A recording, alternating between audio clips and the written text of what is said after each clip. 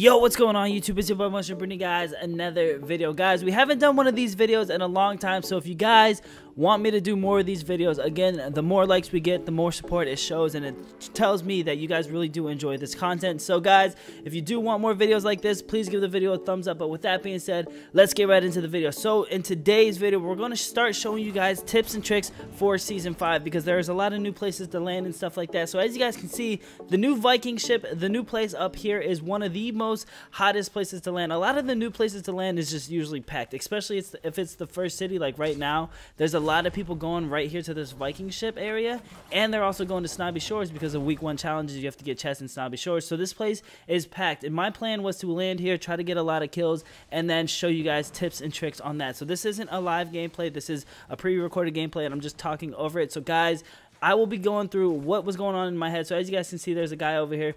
I was just taking my time, you know. I wanted to take my time with my shots. He had no weapon. There was no need to rush anything. And I only have an AR and grenades, basically. So now I got to play everything far range. Now, I know a lot of people, when you have a shotgun, you can get a little bit more aggressive. But when you have an AR, you're going to see me sit back a little bit more.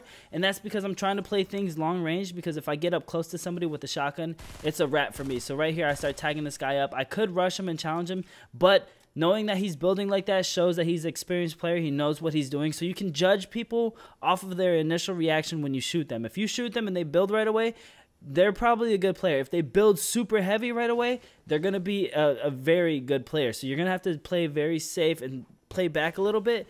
But guys, you can really tell by the first shot. That's all you need.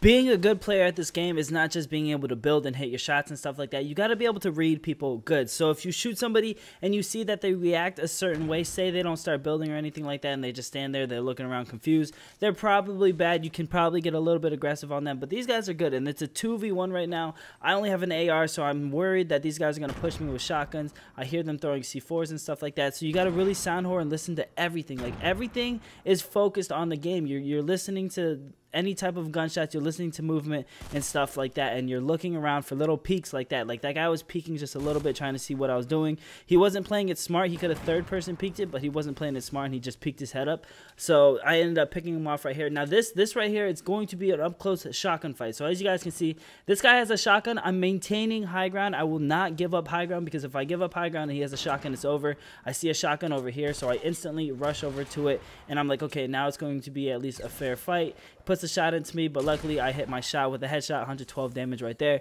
and get him killed and knocked out of the game. So it really does come down to, some of it is your personal skill, but some of it is being able to read somebody and play it smart. When you have only an AR and they have a shotgun or something like that, I had to play it smart. I had to maintain high ground, but the second I saw that there was a shotgun down low, it was okay to give up high ground as long as I got that shotgun and I was able to push off of that. So as you guys can see in the gameplay in the background right now, I sniped somebody instantly. First reaction, instead of running down the mountain and taking the time to get down the mountain because they're going to res their teammate. So as you can see, I'm taking advantage of the new portal system that they have within the game. So there's these little portals around the map. You can actually walk through it, and it lets you glide onto people and stuff like that. You can basically use it as a jump pad or something like that. It's really good at avoiding the storm and stuff like that, and it's also really good at trying to rush people. So one thing that they added into the game, they took out the hop rocks, but they added these portals within season 5. So it's going to be a little bit harder, because you're going to have people taking portals and rushing you. So like in that instance right there, say that guy was me and my teammate,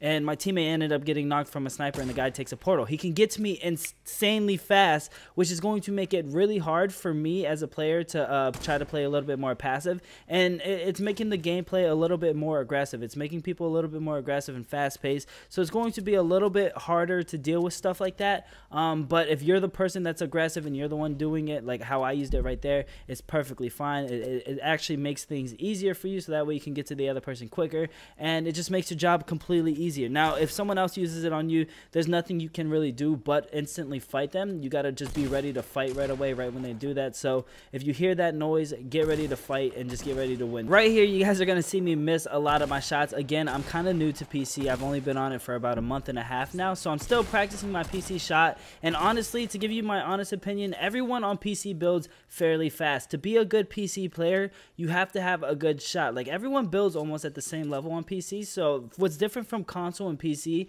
is console players, a really good builder can actually take you really far. But PC, if you're a really good builder, there's a lot of really good builders on PC, to the point where it's like you gotta not just be a good builder, you have to actually hit your shots on PC. Now on console, again, you can literally outbuild the other person, get above them, and then shoot them, and then it'll be good, because not everyone on console is as good as a builder as some of the top players on console. So if you're really good at building, again, on console, you're just going to dominate. But on PC, it's not the exact same, because everyone over here, not everyone, but probably like 60 to 70% of the people on PC know what they're doing when it comes to building. So as you guys can see, I'm rushing people. I'm getting aggressive now. I don't suggest, if you want to get more wins, don't do this, but I'm doing this to get better, because I'm new to PC, and I always tell you guys, if you want to get better at the game, you got to challenge people. You got to get aggressive. You got to try to get to people as quick as you can, and it makes you a better player. So that's exactly what I'm doing now, because you guys know I am new to PC, so I'm working on my building skills. I'm working on how to get to people quicker. I'm working on my shot and stuff like that,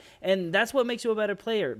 I know people say practice makes perfect. Oh, that's bullcrap. I just want to get better instantly. That's not true. If you want to actually get more wins at the game, you're going to have to get aggressive and actually challenge people. As you guys can see, I'm doing duo solo, basically. I mean, I had my friend Josue with me, but he ended up dying, and instead of just killing myself right away from the start, I was like, you know what, I'm going to play this out, and it's okay to play it out and let your friend watch, because it gets you better, so that way you can challenge people and be more aggressive. Now, when your teammate dies, that's a perfect time for you to get more aggressive and challenge, because not only are you going to get better at the game, but if you do die, your teammate's not sitting there waiting, because no one wants to have a teammate that just sits there and you sit in a bush or you camp or something like that, and they have to watch that the whole time. Now, if you're getting aggressive, at least your teammate's going to see that. He's going to have something fun to watch and something interesting to watch, so he's going to enjoy his time watching you. Now, again, it's really between you and your friend if you guys want to stick it out and watch, but my suggestion is play it out. Always play it out. Always have fun. Try to duo solo with it out and try to see how far you can make it. Rush everybody you see. As you guys can see,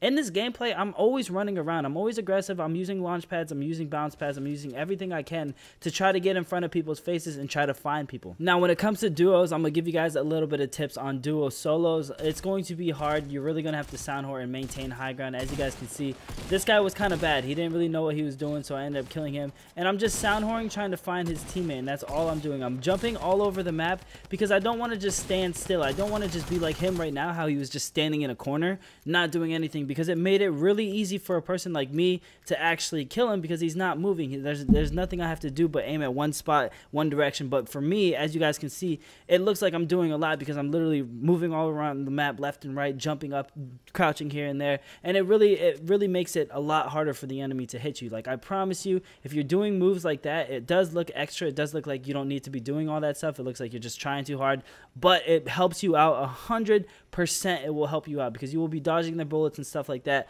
But now we're going to cover the last top 10 situation. As you guys can see, I saw this guy bailing away from this fight, so I decided, you know what, let me just go knock him real quick, and instantly knock him. And instead of thirsting him right away, I'm just waiting for his teammate. I'm looking for his teammate.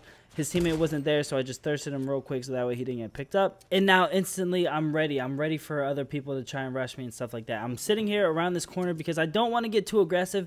When it comes down to a top 10 situation, a lot of the people are going to be a little bit better than the noobs that you see at the beginning of the game. So as you can see, I'm sitting back a little bit. I'm waiting for them to push me, because once they get aggressive on me, I'm third person peeking this, and then I'm going to see them, and then I'm going to kill them while they're just trying to run up on me. So you guys are going to see it happen here in the next few seconds. Right now I'm just waiting. It's okay to be patient. It's okay to sometimes wait for the other person. I'm checking out his loot, seeing if he has anything special, and then I'm going right back to the same spot, and I see right here, this is his teammate pushing up on me. I hit him with that snipe, so I know he's super weak, so I'm going to get aggressive before he gets aggressive.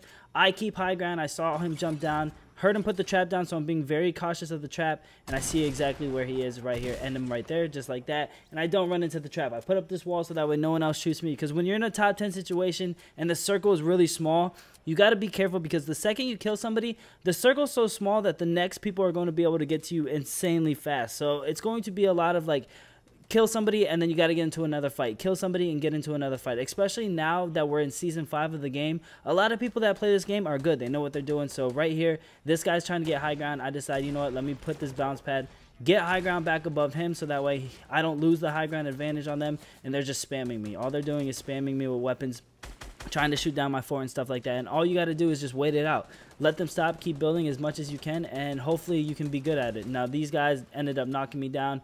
Luckily I caught myself on that building right there. I caught myself. I don't know why I jumped off right here. I took a lot of fall damage and I put myself right in the center of their circle. But when you do have a situation like this, it's okay to box yourself in, edit your way out, and then start shooting them like I did right here. As you guys can see, I shot them from behind, and now things get crazy because the storm is right on my back. These guys are over here at my right shooting at me.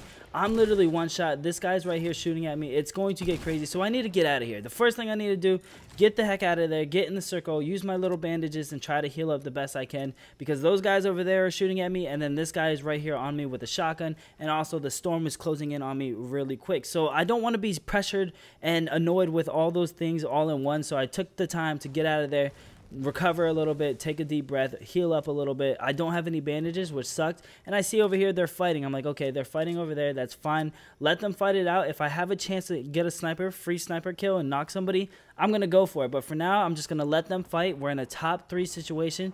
I don't need to push anything that is unnecessary, you know. I just need to sit here, remain calm, and let them kill each other, because then when it becomes a 2v1 or a 1v1, that's when I can go ahead and get aggressive. My health is way too low to go challenge 3 people at once, so I'm just going to wait it out, check to see what's going on. And as you can see, one of them is rushing, and I thought that he was going to end up winning, but the guy ended up sniping him. This is the same exact guy that I was fighting in the storm where I almost died and I had to dip out of there. So I know this guy's weak. I'm like, okay, this guy's really weak. Let me get aggressive. Let me rush him. And as you can see, he ends up walking through my ramp wall. So what I'm doing is I'm just building heavy. I'm building all around me so that way he gets distracted. He thinks I'm going that way. I change my route up and I go this way. And I'm just building heavy so that way it distracts him. It confuses him and he doesn't know exactly where I am. But it turns out he didn't even come up here. He ended up jumping down to the bottom, and sometimes this will happen. If somebody doesn't want to have high ground, they'll jump to the bottom and they'll try to shoot your base out and try and kill you that way. So you got to really listen. You got to be careful and make sure that they don't do this.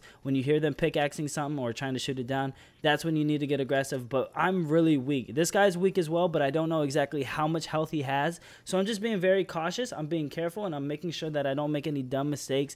But the storm's coming. I'm like, you know what? Let me go get high ground, get out of here, and then I'll be good. So right here, you can see I got high ground. I'm away from the storm. Now he has all the pressure on him. I don't know how that sniper missed, but all the pressure is on him. He has to push up on a hill, so I have high ground, and the storm's on his butt cheeks. So it gets really hard for people in that situation. You got to just try to put yourself in a perfect situation. Let them deal with the stress. Whenever it's a stressful situation, get out of there. But guys, there you have it. The best tips and tricks on console for Season 5, or PC and console, it doesn't matter, Fortnite in general. Hope you guys enjoyed, and I will see you guys in the next video. Peace.